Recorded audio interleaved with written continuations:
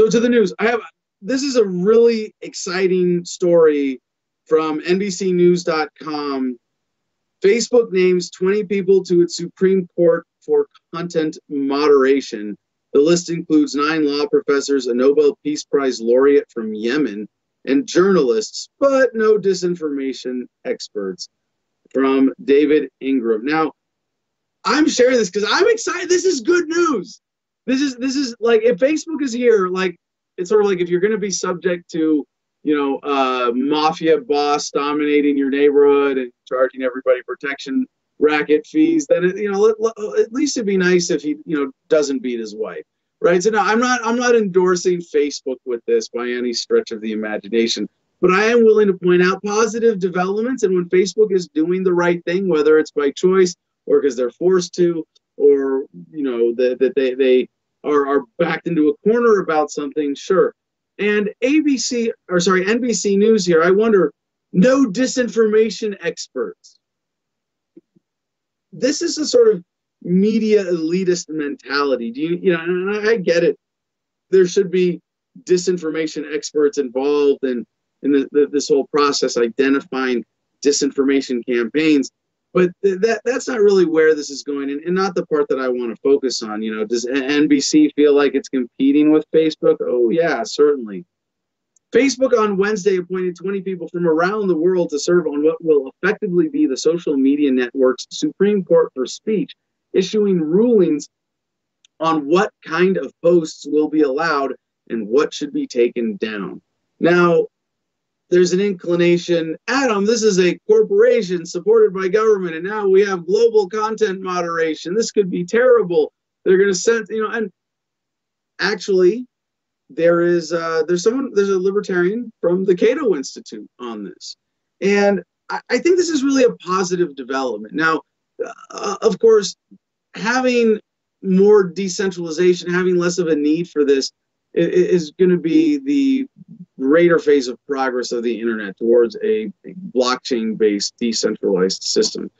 But for the people who want this, and even perhaps in a decentralized system as opposed to the centralized corporatist social media system that we have today, there may be people who want to not have to think about it. They want an authority. If it's something you sign up for voluntarily, I can't say I have a problem with it. Now, I know people who might be new here to this conversation are going, but Adam, Facebook is a private entity. Can't they do whatever they want in your book? Yes and no. Of course, they have to adhere to the non-aggression principle. And what's really problematic, oh my gosh, now I sound like a social justice warrior on this. No, the real problem with Facebook is that it is a corporation that is not a product of the free market. It is a corporation that is a product of huge government intervention in the market, of corporatism, of socialism, of even Trump's new fascism, authoritarianism, because Facebook benefits from government policies in ways that keep them protected from competition, which you would have if there was an actual market for social media. We don't actually have that right now.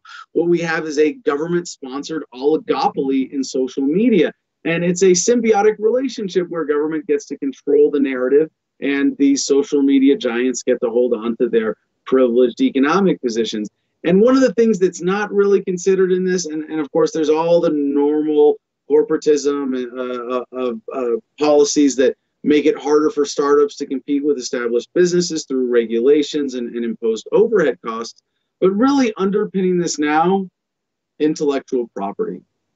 The fact that government says you can use the violence of government to impede the free flow of information because someone claimed it first.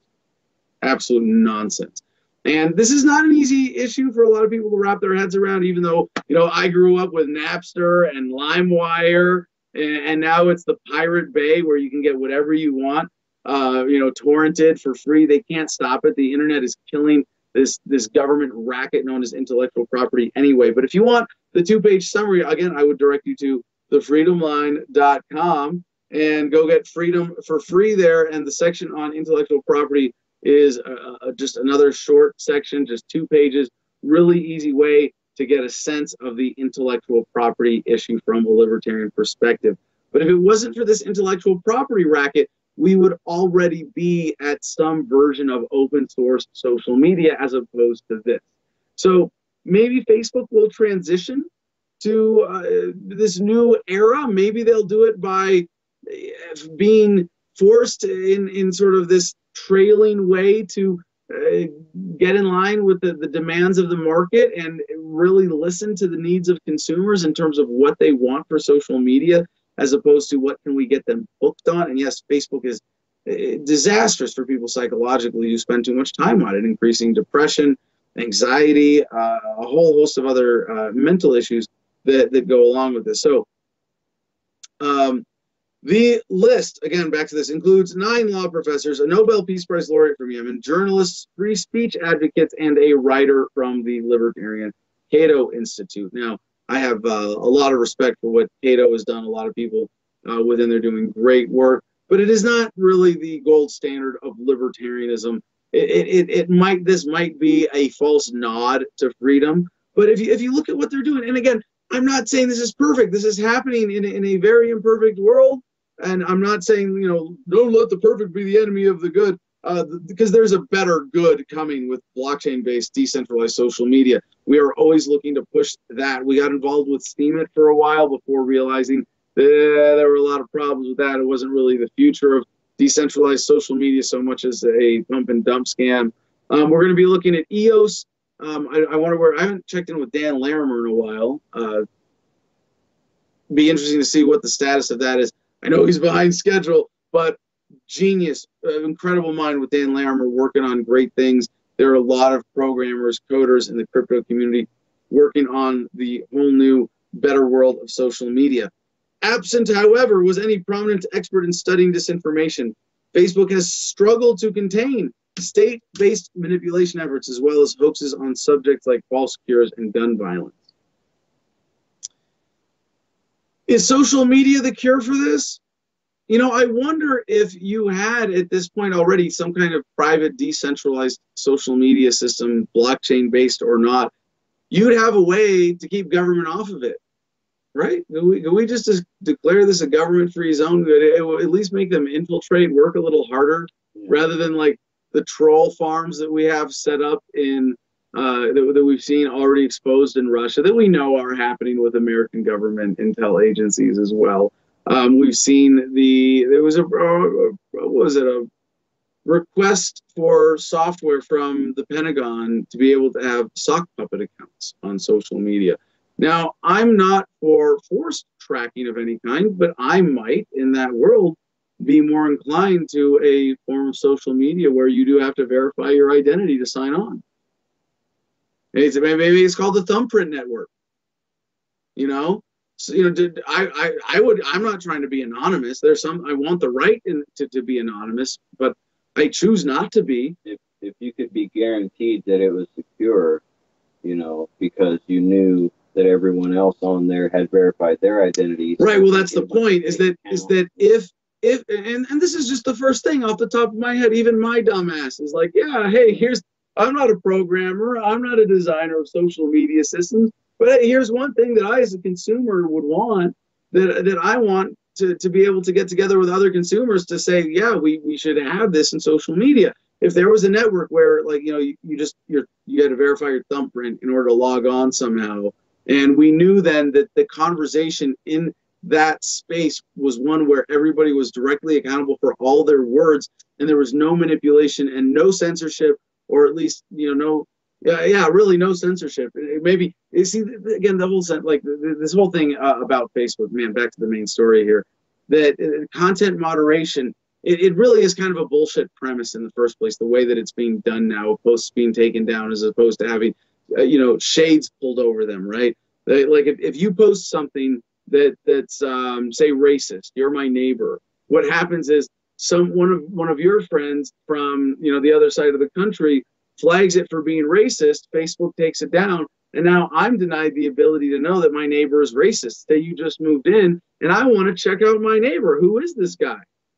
Oh, he's got to post it, but it's got a film over it. It's got a shade over it. And I'm going to click. It says warning, racist content. Oh, my neighbor got a warning. Now I'm not going to take this warning as reason to condemn him entirely, I'm comfortable looking at racist content, especially when I have a reason to investigate my neighbor. I'm going to click reveal. It's going to show me what Jim's thoughts really are here. And I want to know. I want racism to be dealt with, to be treated. And the other thing is self-harm. The way they have censored self-harm posts. And this especially goes to teenagers, young girls especially, slitting their wrists, doing cutting, other forms of self-mutilation. These are cries for help.